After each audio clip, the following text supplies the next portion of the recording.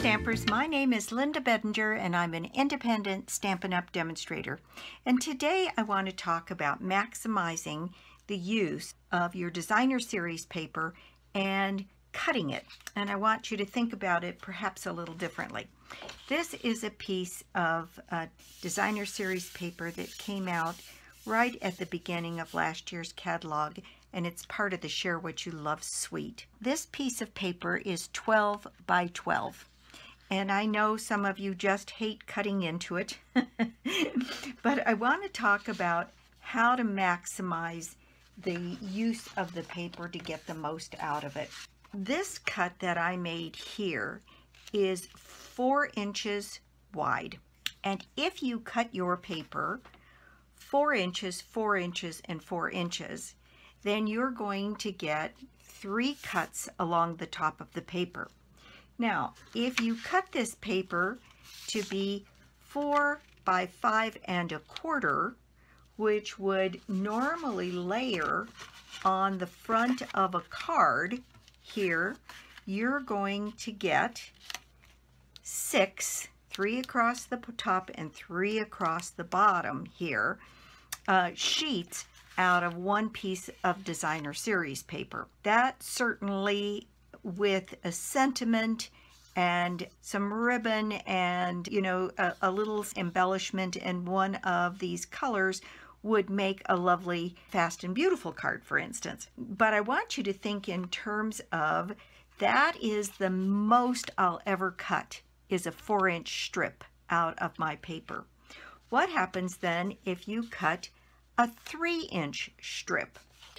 Now what I've done here is I have cut a 4-inch strip, a 3-inch strip, and a 2-inch strip. So if you were to cut this so that you got cards that use this size of a piece of paper, you would get 6 cuts from this paper. Now if you trimmed your paper to 3 inches here instead, and you made it 4 inches long, then you would get 3, 6, 9, 12 pieces of paper here. So you'd be able to come across here 4 times, and then if you made your paper 4 inches, then you would get 4, 8, 12. You would get 12 pieces of paper this size. Now, if you go to the extreme and cut these at 2 inches, you can really get 2 inches by 4, gets you 6 cuts across this way and 3 down this way, 6, 12, 18. That's a little bit of a thought process on how to cut the pieces of paper. Now, when I cut this one that was 4 by 5 1/4, I was left with this nice long additional piece here. And there's lots of things you can do with this. This cut in half is nearly 7 inches, so you'd get little under 3.5 inches if you just slice this in half. But what I want to show you is this. By just backing this little piece of paper, which is 2 inches by 4 inches, onto a piece of additional cardstock, let's take that card base I had here a minute ago and see what happens if you place this on the front of your card. Now this doesn't give us much contrast, so we'll use, let's see, I think I've got a full piece cut here. Yes. So if we were to put this on the front of a piece of card that picked up the other color here, you could tilt it to one side, you could put it above here and put your sentiment down here. You could band the card this way and put a sentiment and ribbon and some other embellishments down here. There's quite a bit you can do with a 2 by 4 inch. But then I want to show you what happens if, let's say, we take this piece of paper, which is in the contrasting color, and this was 2 by 4, so I cut this one 2 1/4 by 4 1/4. So I'm going to cut this one 2.5 by 4.5. And very quickly you can see that now we've got the ability to layer 3 times, and now our piece of paper has gone quite a ways to filling up a card front. Let's bring back in that old olive card front. Now we've got a more substantial piece on here. And so it's pretty easy to stretch your paper by thinking of it in 4, 3, and 2-inch strips, backed by interesting pieces of card in a different color.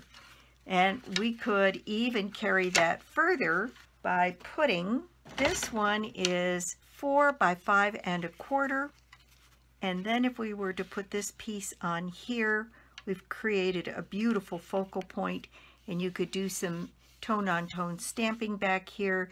You could wrap ribbon around this, and you could see that even a 2-inch by 4-inch strip of paper can turn into a pretty nice card. So there's no need really to use up a whole piece that is 4 inches by 5.25 when you can get a similar effect by layering different pieces here. This one is 3 inches by 4, and that also makes a lovely card. That could be tilted with a message across here. There's a million things you can do. So what I want you to think about is the cuts that you make from your designer series paper. 4-inch strips, and that will give you 4 by 5.25 will give you 2, 4, 6 cuts. 3 by 4 will give you 12 cuts, and 2 inches by 4 inches will give you 18 cuts. And that makes your paper go a lot further. You could turn a designer series paper into a one-sheet wonder by just cutting 4, 3, 2, and 2, and you'd still have some strips left over to decorate the inside of your card. So just a tip to think about how you're cutting your designer series paper, and whether or not you need giant pieces or whether you can make do with smaller pieces and stretch your designer series paper out a little bit to get more value for your money. Just a quick tip, and I hope you found that useful, and I'll be back with more cards, more projects, and more tips. Bye!